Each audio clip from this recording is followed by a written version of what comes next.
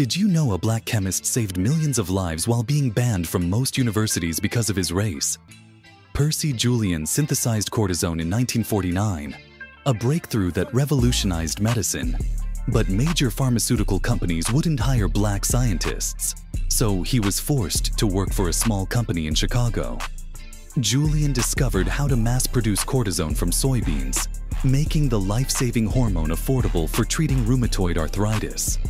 While his work was saving lives worldwide, his home was firebombed twice by neighbors who didn't want a black family in their suburb. He faced constant death threats, yet continued his research. Julian eventually started his own pharmaceutical company and became one of America's first black millionaires. But here's the most incredible part.